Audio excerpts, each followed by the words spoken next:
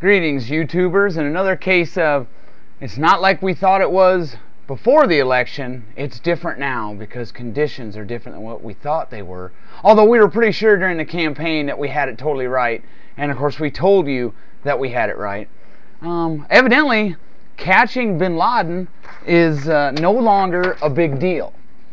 You might remember during the last, well, since 9/11, since 2002 when the war, or 2003 when the war in Iraq commenced, catching Bin Laden, Democrats made it sound as if we caught Bin Laden, Hamas, Hezbollah, Al-Qaeda, they'll all personally fly themselves to Guantanamo and give up. You know, before we caught Hussein, it was, we got to get Hussein, we got to get Saddam Hussein, we got to get Bin Laden. Then we caught Saddam Hussein, and oh, we got to get Bin Laden now.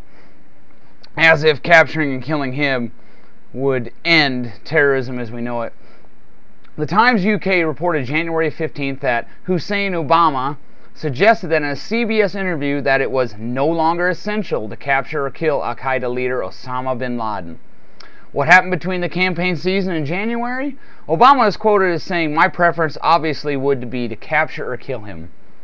But if we have so tightened the noose that he's in a cave somewhere and can't even communicate with his operatives, then we will have met our goal of protecting America."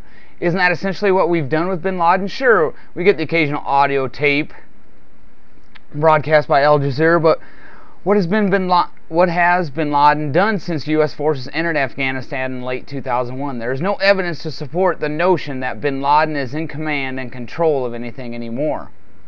The Times notes that less than a month before the presidential election, Hussein Obama stated, "We will kill Bin Laden. We will crush Al-Qaeda. That has to be our biggest priority." Now the goal seems to be protecting America from another attack. Is it just me, or is Obama sounding an awful lot like President Bush on the topic of Osama Bin Laden? So I guess it's different now. Getting Bin Laden is no longer a big deal, but before the election, it was a big deal.